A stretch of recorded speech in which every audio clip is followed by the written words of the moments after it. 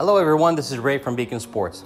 I often get asked, what is my natural arm path through impact of the ball? To demonstrate this, we're going to use a bucket lid. I'm asking Nick to hold the bucket with his backhand and swing through a middle high pitch. In doing so, he's going to identify what his natural path is, and if the lid stays flat or horizontal to the ground, it means that his hands are top and bottom through impact as well too. Go ahead and film your athlete and show them the video in slow motion. This should help them identify exactly what is natural.